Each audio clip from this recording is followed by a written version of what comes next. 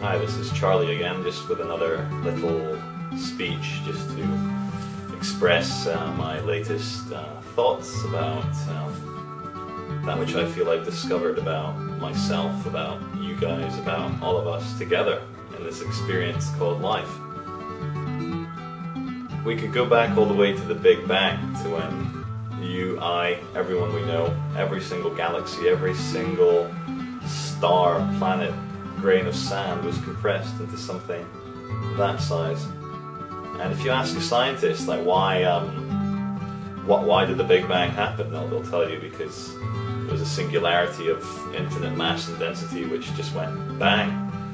And if you ask why did it go bang, there's not really an answer. The best answer I've heard for the Big Bang is that it's just one of those things that happens from time to time.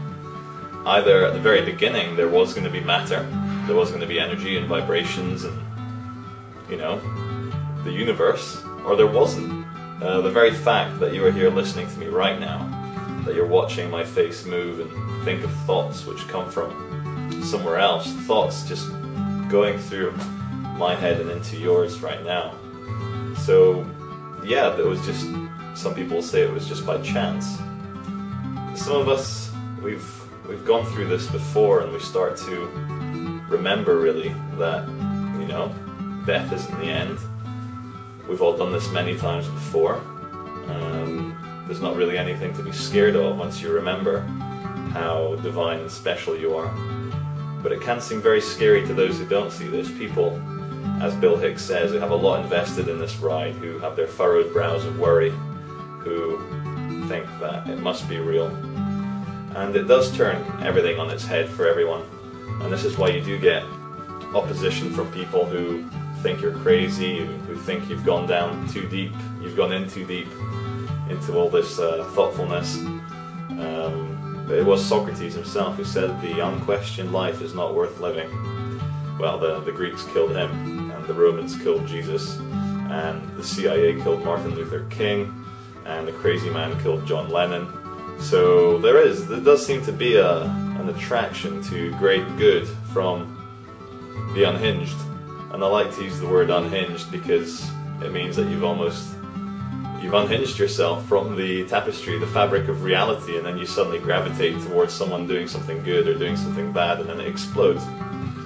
So what was I saying at the very start then about the Big Bang and us all coming from a pea-sized singularity? Well, if we take that to its logical conclusion, are you energy? Are you matter? Are you both? Are you actually a person?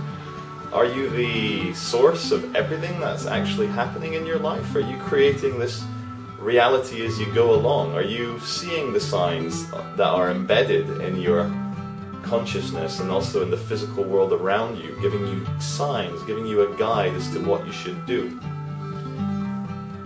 Let's talk about love.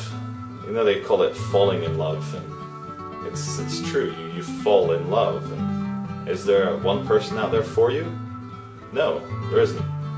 There's a multitude of people who are amazing, just like you are, who you can fit with, who you can make a life together. But just don't try doing it before you're ready, because we all need to grow and realize things for ourselves before we attach ourselves to another human being. And this is why we see so many breakups and divorces and animosity and children being separated. So don't latch onto someone until you've realized who you are. And this is why I'm single right now, because I'm still growing. I'm still maturing like a cheese into that which I believe would be a useful addition to someone else, really, just now. So where am I going with all this? I guess what I'm trying to tell you is there's no really easy way of putting this across, but everything you think you know about reality, everything I thought I knew about reality was actually upside down, actually a mirror inverted image. If we are all one, if we are all matter condensed to a slow vibration, to borrow another phrase from Bill Hicks, if we are that, then we're always that, we will always be that. And the fact that you're conscious as a human being now is merely the collection of atoms that make up your structure interpreting the signal that is the one consciousness coming through your brain and putting it out into the real world. So yeah, have no fear. You are God. You created all of this that you see around you. You created me. Right now, watching me, listening to my voice, is because you were always going to do this, and I was always going to stand here holding out one arm, and then when it gets tired, hold out the other arm to convey this message to you. So everything is on its head, everything is upside down. What that means is things which we think are bad are actually good. So dying before having kids, dying tragically when you're young, seeing a school bus of children plunge into a lake, these are things to test us, because we go, those children have hardly lived. Like, how can they get taken away in this horrible accident and die in cold water or so forth? Or how can we see someone who's before their prime get snuffed out like a bug, like an insect, just gone? Well, we've been here many times before. We've all been reincarnated, and the people who die tragically young, that's their exit back to the one consciousness.